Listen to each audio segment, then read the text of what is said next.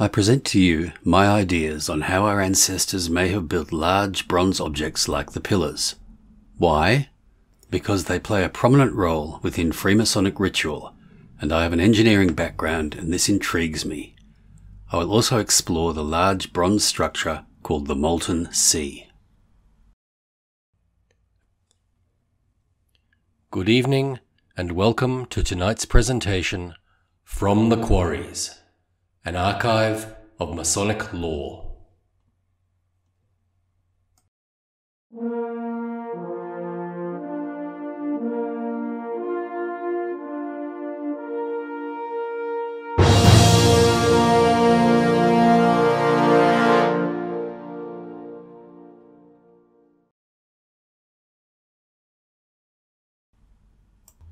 The pillars, Jachin and Boaz, which were placed at the entrance to King Solomon's temple, are mentioned in our ritual and in many writings.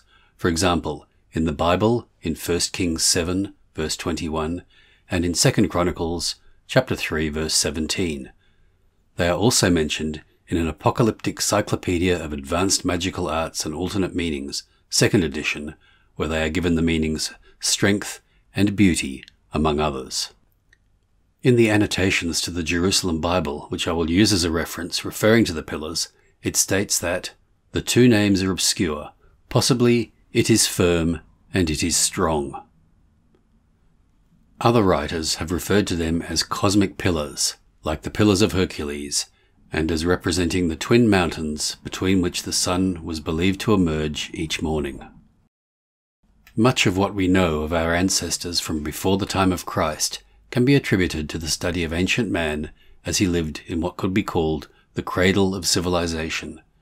That is the Middle East, the area described by Dr. Werner Keller in his book The Bible as History as the Fertile Crescent, reaching from the Persian Gulf to the Red Sea, encompassing the area of the Tigris and Euphrates rivers through to the Mediterranean Sea. 1 Kings 7, verses 13 to 26, together with 2 Chronicles 3 and 4, tells the story of a bronze worker, Hiram-Abi, who came from Tyre, an island on the coast of what is now Lebanon, but in those days was Phoenicia.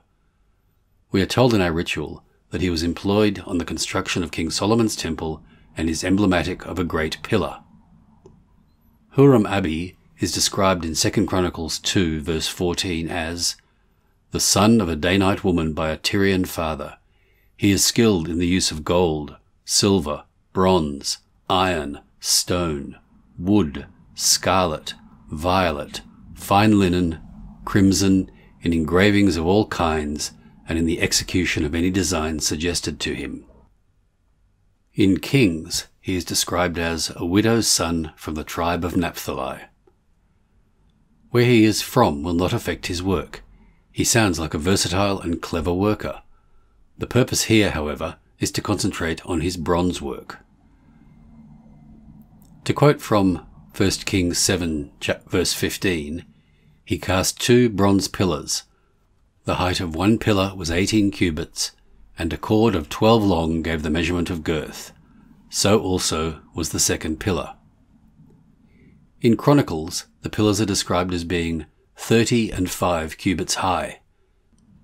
As in many stories from the Old Testament there are inaccuracies, these will not affect what I'm trying to show. To get an idea of what the exact length of a cubit is not an easy task, as there are cubits and cubits. World Book Encyclopedia says about a cubit, it was based on the length of a man's arm from the tip of the middle finger to the elbow. No one knows when this measurement was established. The Egyptian cubit was 21 inches, the Roman cubit was 17.5 inches, and the Hebrew cubit was 17.58 inches. In the English system, the cubit is 18 inches. My measurement is 19.75 inches, or 50 centimetres.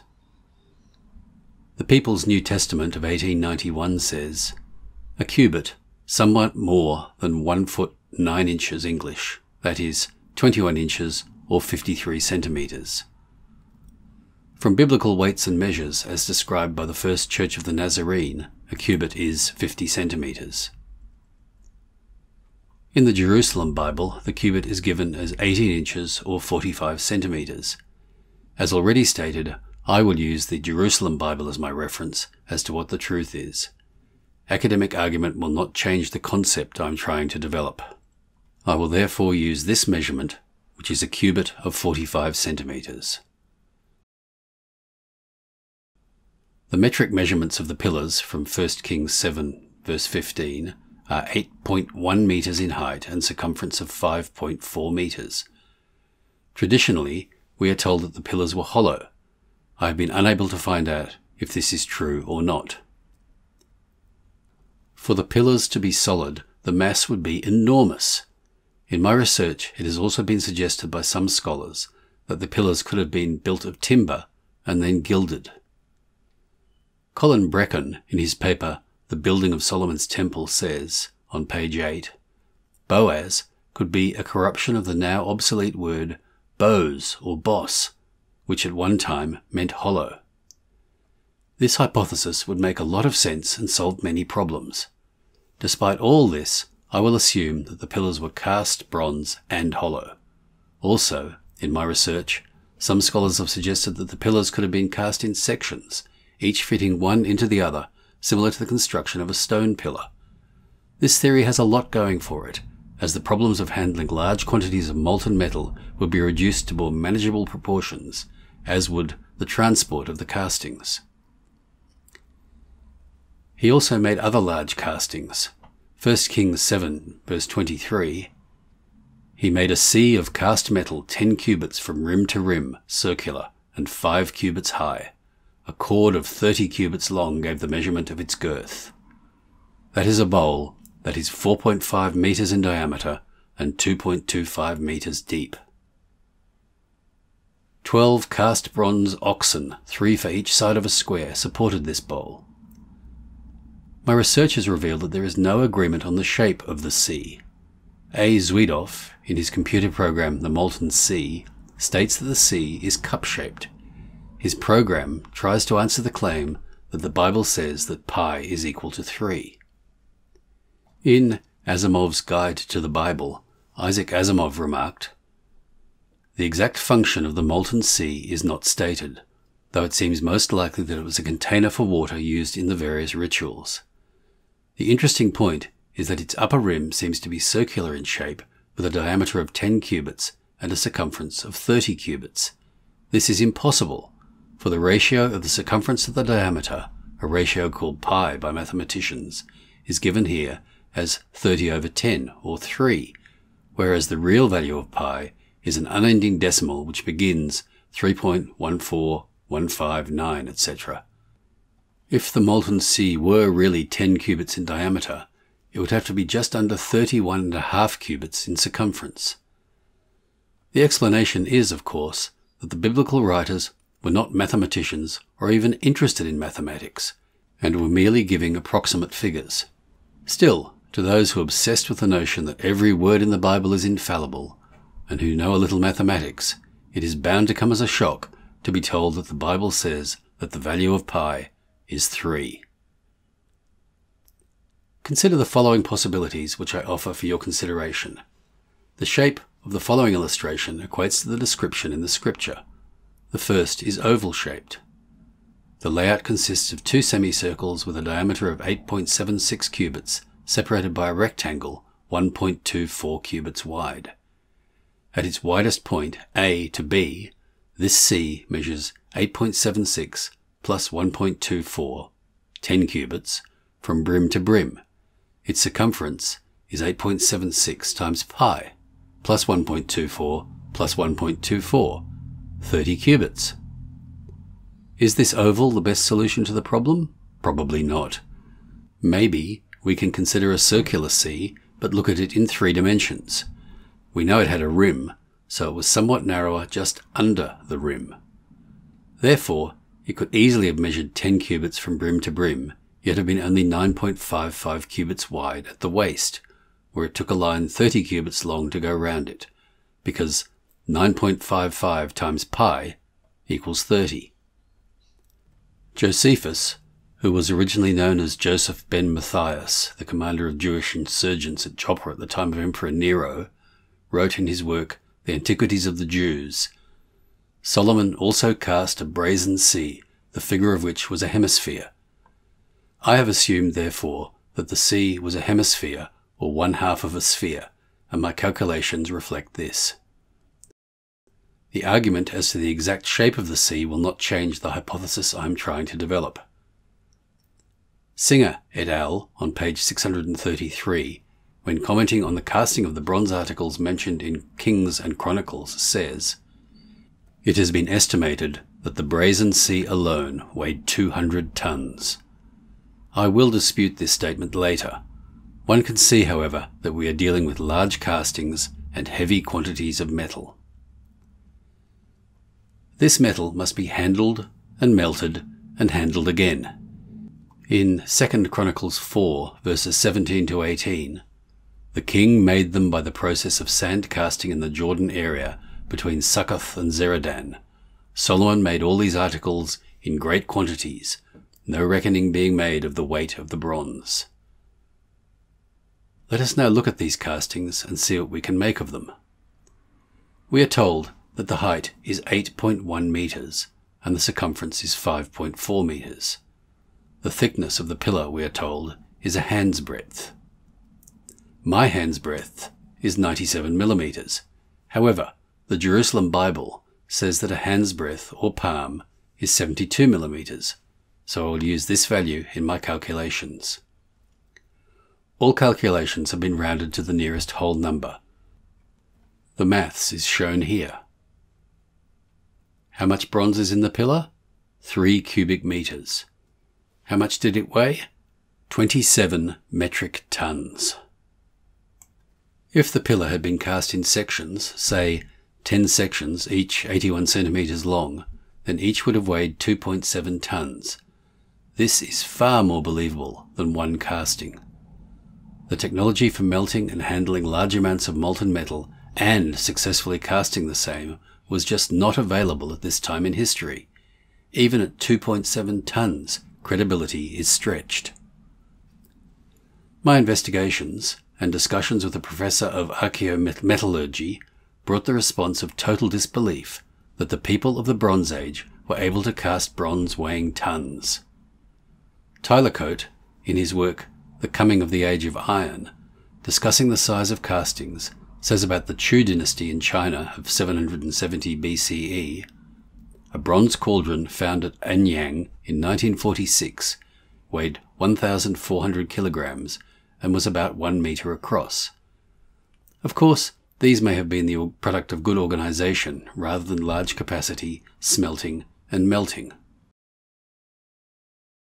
Earlier, I made mention of the sea, sometimes referred to as the Molten Sea or Brazen Sea, the size of which was 4.5 meters in diameter and 2.25 meters deep, and a hand's breadth in thickness.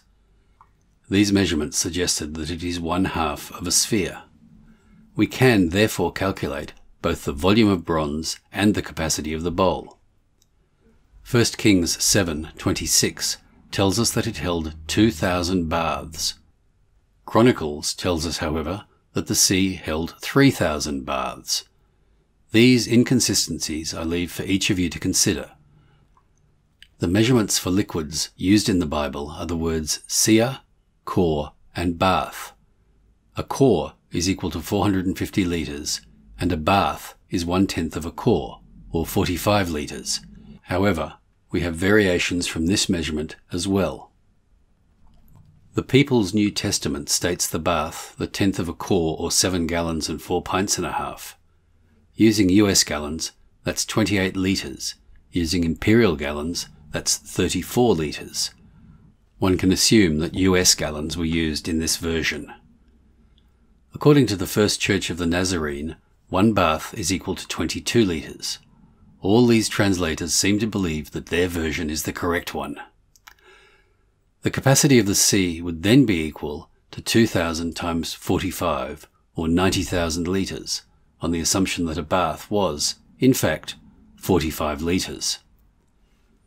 On looking at this, it does not seem quite right, as my swimming pool holds 67,000 litres and is much bigger.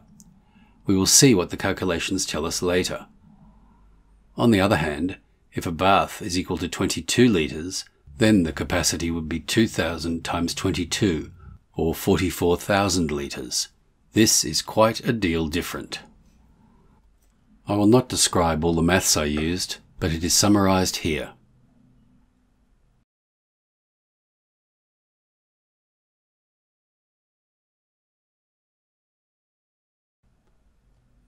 With reference to the statement of Singer earlier, I cannot make the sea 200 tonnes given the availability of current data.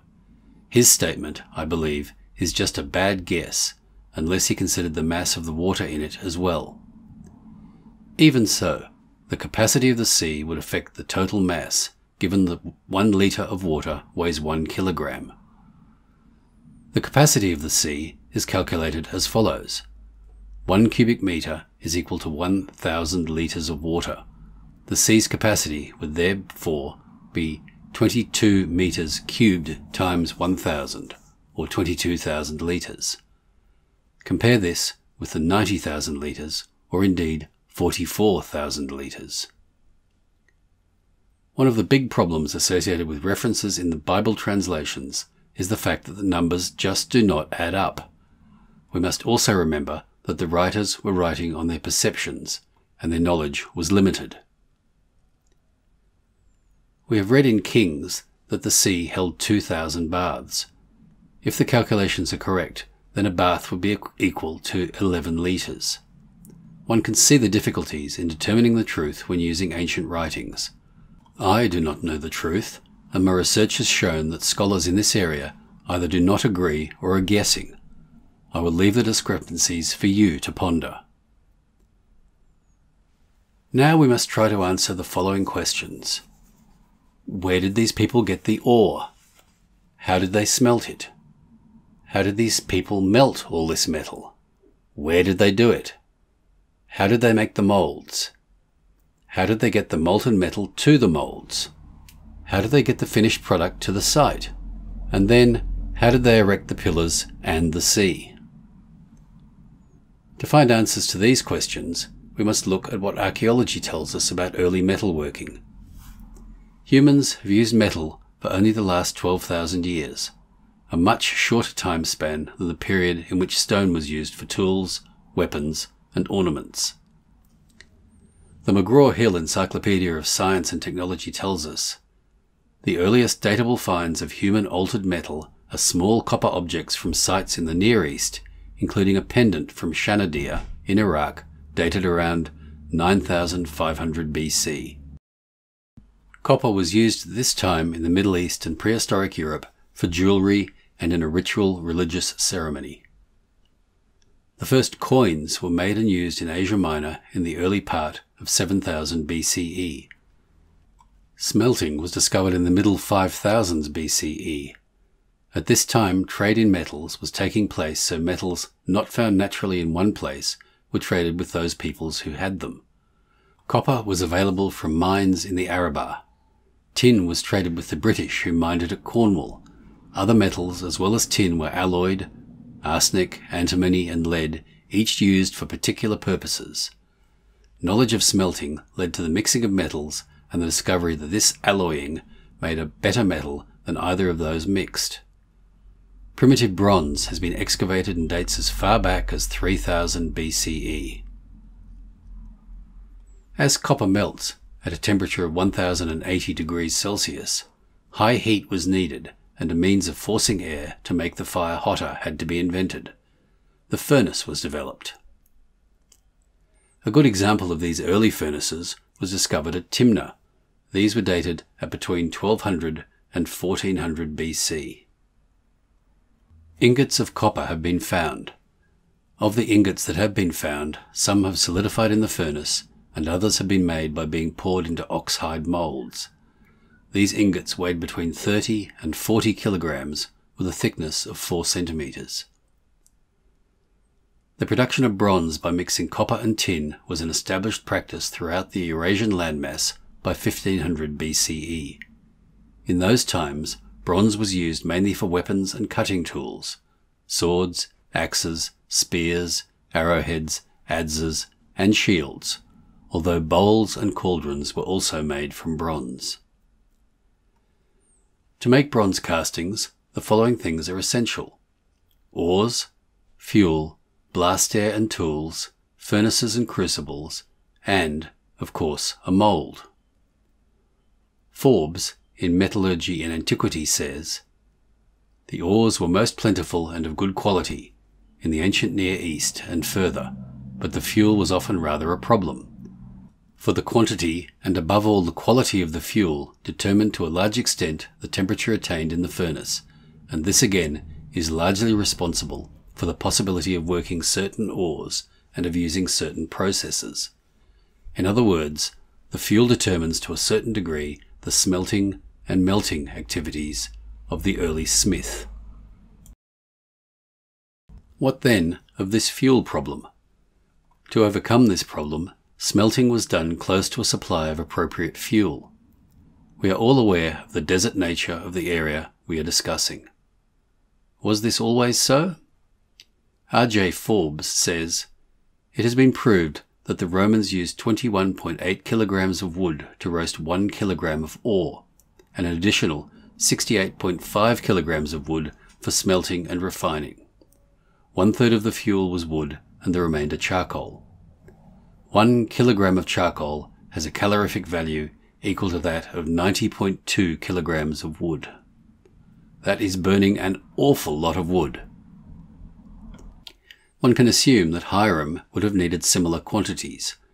Studies done in similar climates have shown that 1 acre of land grew 125 trees and 9,000 kilograms of fuel were produced from each 40-year-old tree. A tree-bearing area of 0.8 of an acre was required for each 1 ton of copper. In modern times, we know that this area is rich in oil. Could these people have found on the surface quantities of pitch? Writing in the Palestine Quarterly, Menashe Ha'er states, "Smelting and casting of the metal was usually done near the mines, and mainly in the vicinity of the sources of forest wood, and apparently utilized the strands of Holoxian periscum, which were common in the region, and reached heights of 3 to 5 meters. These plants have almost completely disappeared today." Stands of Quercus calaprinos, a slow-growing oak, and Juniperius foetica, a softwood juniper tree, from altitudes of 1,000 to 1,600 meters, reached heights of 10 meters and more. They grew in the western Edom Mountains and were cut and converted to charcoal and transported to the smelting sites by camel and donkey caravans. Early smelting was carried out with a variety of primitive furnaces. This usually burnt charcoal, but other fuels were also burnt, including dung, date seeds, brush, etc. For the melting of scraps of metal in crucibles, usually a fired clay bowl, a ring of stones, a pile of hot charcoal, and a clay tuyere, a ceramic tube, connected to the bellows, are all that would be required. The melting of large quantities of metal, however, is another matter. This was possibly done by using multiple furnaces adjacent to the mould in the ground, with channels leading from each furnace into the mould between the furnaces. This would enable the quantity of the molten metal needed for the pour to be cast before the metal solidified. Werner Keller describes an excavation that was made by Nelson Glueck in the 1940s in an area known as Wadi El Arabah. The excavation site was at Ezion Geber, also known as Elath, and today called Eilat. In the middle of a square-walled enclosure, an extensive building came into view. The green discoloration on the walls has left no doubt as to the purpose of the building. It was a blast furnace. The mud brick walls had 2 rows of openings. They were flues. A skillful system of air passages was included in the construction. The whole thing was proper, up-to-date blast furnace, built in accordance with the principle that celebrated its resurrection in the modern industry a century ago as the Bessemer system. Flues and chimneys both lay along a north to south axis, for the incessant winds and storms from Wadi El Arabah had to take the role of bellows. The Arabah is an extension of the Great Rift Valley that goes from Africa through the Red Sea to the Gulf of Aqaba and on to the Dead Sea. And Glurk says about the site of Ezion Geber, and shelter under the lee of the hills from the fierce winds which blow down the centre of the funnel-like rift of the Wadi Arabah. The bronze workers used this wind to operate as a natural blast for their furnaces. That was 3,000 years ago. Today we use compressed air. In the same area were discovered smelting pots with a capacity of 14 cubic feet or 1.3 cubic metres. I believe the foregoing tells us how this bronze could have been produced and the metal melted before being placed into a mould. Whilst this description does give an idea of where and how a furnace could operate, this area is many kilometres from Jerusalem and may or may not have been the site for Solomon's bronze work. Scholars are still debating this. The site is also far away from where Sukkoth is believed to have been. To make up the castings, a mould is required to get the shape needed, be it pillars, the sea, or any of the other articles previously mentioned. Man has used various moulds in the past. An open mould made in stone and clay was common for such things as axes and arrowheads. A two-piece mould was used for more complex moulds like sword handles. To make more elaborate shapes, a method called the lost wax technique was used. This involved the forming of the desired shape in wax and then enclosing the wax model in fine clay, but leaving a small channel to the exterior. When the clay is heated, the melted wax can be poured out, thus the clay becomes a hollow mould and molten metal can be poured into it. After it is cooled, the clay can be broken away and one is left with a metal copy of the original. We, however, must look at a mould of very much larger proportions. As previously mentioned, the Bible says that the castings were made by the process of sand casting. Singer says that moulding in clay was the principal process for casting in antiquity. I have described a furnace found in the Arabah and how the prevailing winds were used to assist in the smelting. Singer continues, where he goes on to give us a description of the area and the method of building these castings. The soil is a marl with patches of clay. It is clear that the moulds were excavated in one of these patches. There is no mention in the Hebrew text that any special clay was used. Such vast moulds could hardly have been constructed in any other way. This is only one small step beyond the method already used in Egypt and common elsewhere of supporting clay moulds by burying them in the ground before the furnace. This would allow the molten metal to be poured directly from the smelter to the mould, with channels from several furnaces to different parts of the mould, to ensure an even distribution of the melt. Singer goes on with a description of the construction of the mould for the sea or great bowl. In front of the furnace, a pit was dug. To an arm pivoted at its centre, a template was attached, the outer edge being curved to the profile of the basin, so that, when the arm swung around the pivot, the template described the desired shape. Ropes, probably of straw, were laid on the floor and up the sides of the pit, and then covered with well-beaten clay and broken pots. The ropes provided vents for the escape of the gases evolved when the molten metal was poured into the mould. The space between the walls and the floor of the pit and the edge of the template was gradually filled up with more clay and broken bricks or pots, the template being moved around as required. The outermost quarter-inch or so of the filling was of more finely textured clay suitable for modelling the decorative borders of the bowl, like the brim of a cup or the flower of a lily. The clay surface was allowed to dry slowly, cracks being stopped up with more clay.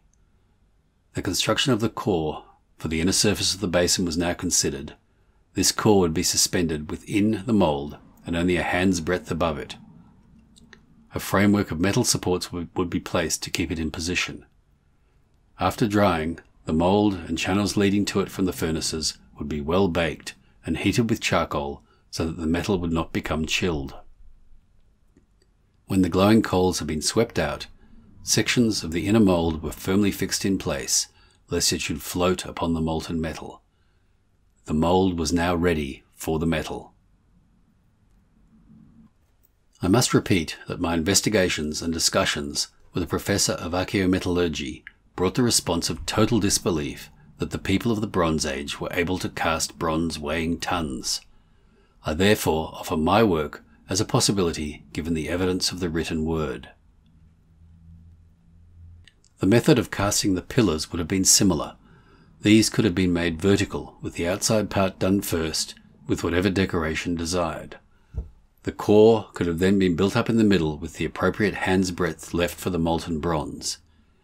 However, if the mould were the full 8.1 meters, the pressure of the molten metal at the base, together with its depth, would have made a successful cast unlikely.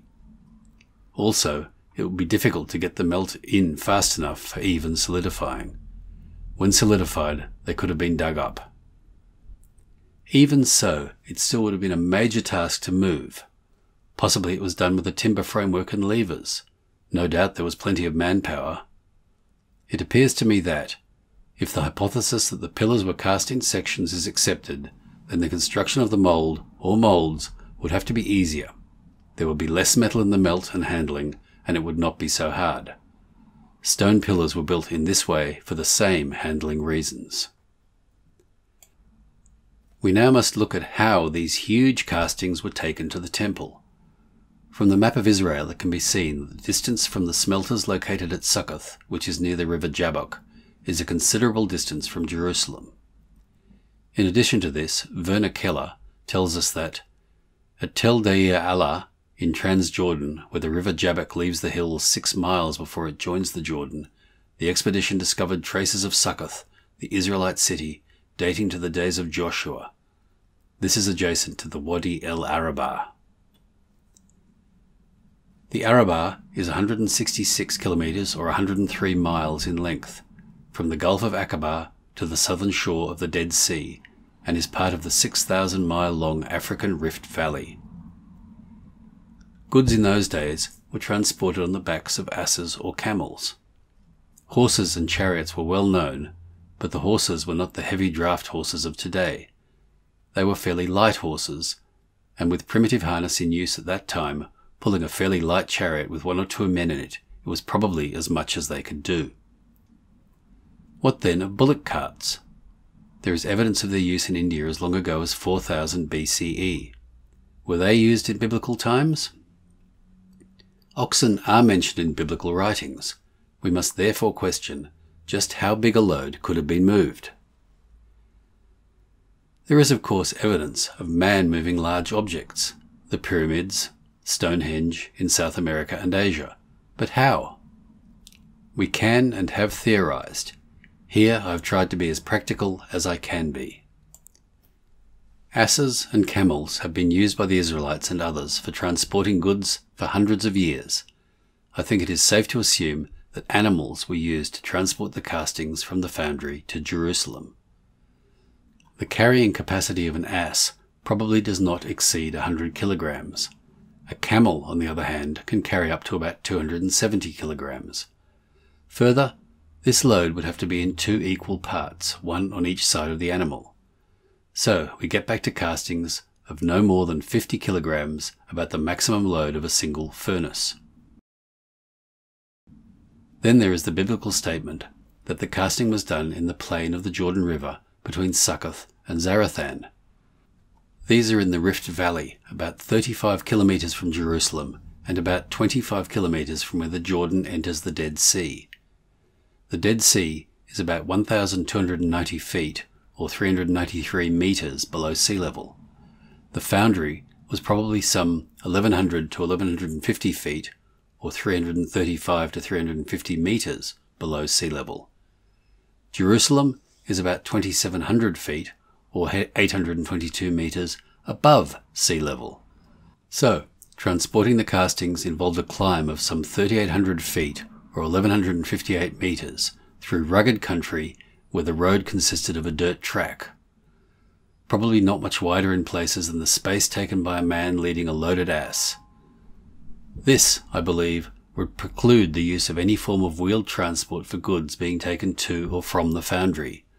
So again, we get back to asses, each carrying 2 castings of not more than about 50 kilograms each. Bronze, when cast, takes the form of the mould very accurately. It would have been relatively easy for the artisans of King Solomon's time to make moulds sufficiently accurate for the resultant castings to fit together closely. The pillar or other object thus formed would appear to the casual observer to be one piece. We know that King Solomon had many horses and chariots. 1 Kings 10, verses 26 to 29. Solomon built up a force of chariots and horses. He had 1,400 chariots and 12,000 horses. One could ask, given the above, could chariots have been used to transport the castings? Given the hypothesis that the castings were small, then joined together by rivets or something else, some of these questions could have an answer. Were these objects constructed and raised gradually in place? Were they assembled and then lifted? There are many theories as to how heavy objects were raised. The pillars had to be lifted on their base and stood up, then fixed down. Levers could be used to raise them a small amount, then wedges and blocks inserted, and the process repeated until the required height was achieved. The construction of heavy timber scaffolding at the side of the object to be raised allowed lifting by cables affixed to levers. Whatever the method used, it would have been laborious. We can only wonder at the ingenuity of our forefathers. In conclusion, trying to get at the exact truth of what happened all that time ago is difficult. Many assumptions must and have been made. On reflection, I have asked more questions than I have answered. I do not know how close this paper is to what was done by the tradies of King Solomon, but as a suggestion as to what was done, it is probably as good as any. For more Masonic podcasts, videos, music, texts and artwork, visit fromthequarries.com or subscribe to our YouTube, Twitter and Facebook accounts by searching From the Quarries.